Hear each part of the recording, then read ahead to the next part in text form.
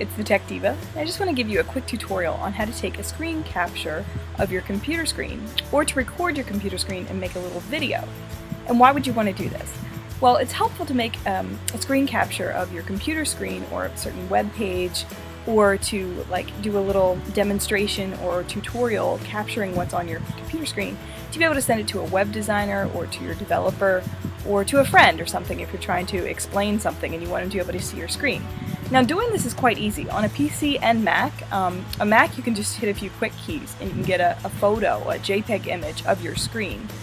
Or you can download some free software for PC or Mac just to be able to record your screen. So I'm just going to cover that in the following few slides. And thanks for watching. So to take a screen capture on a Mac, you just have to hit a few quick keys. So you hit Shift plus Command, or the Apple key, plus 3, and that is going to capture the whole screen. It's going to save it as a JPEG file to your desktop. Or you can hit Shift plus the Command, or Apple key, plus 4, and it's going to give you a selection rectangle where you can draw over the area that you want to capture, the very specific area. And it'll just capture that one area as a JPEG to your desktop. Then you can open up that file in a program like Photoshop or whatever to draw on top of it, or whatever you want to do from there, or attach it to an email or whatever. So that's how you do the screen capture on a Mac. If you want to create a copy to the clipboard to be able to then paste it into a document like in Photoshop or Word, you would hit Shift plus the Command or Apple key plus Control plus 3 for the whole screen, or Shift plus Command or the Apple key plus Control plus 4 for a selection.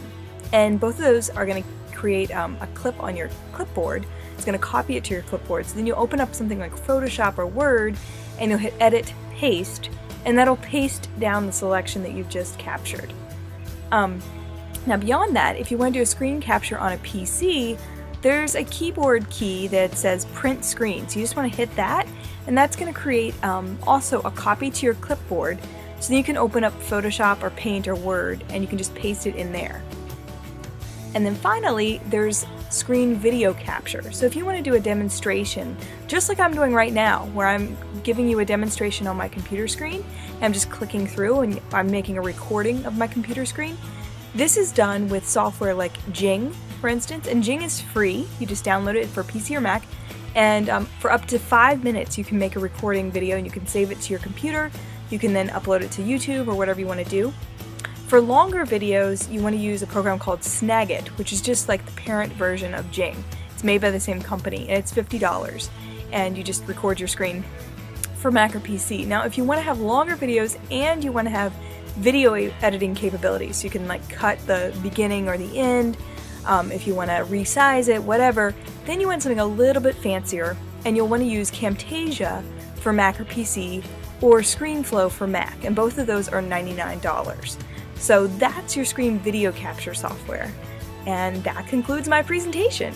You can check out the description underneath this video for all the links to these things, so you can check them out for yourself, and for those key commands so you can remember them in the future. Hope you enjoyed it, and if you have any questions, or if you want to ask me anything about this, or if you're having troubles figuring it out, just shoot me an email or send me a comment below, and I'm happy to answer that for you. Thanks so much!